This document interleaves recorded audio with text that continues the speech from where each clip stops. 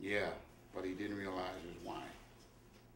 He said that there were better voices than his out there, which was arguably just, we wouldn't hear it. No, Elvis, not better voice. He said, oh yeah, John Gary. John Gary's got a real beautiful, clear voice. But, if you're talking clarity or something, but when you're talking about the voice, you're going to talk about Elvis. You're not talking about the voice of anyone else. So, I mean, no one could sing the range of songs with the feeling and the expressions of the lyrics like Elvis Presley could. No one.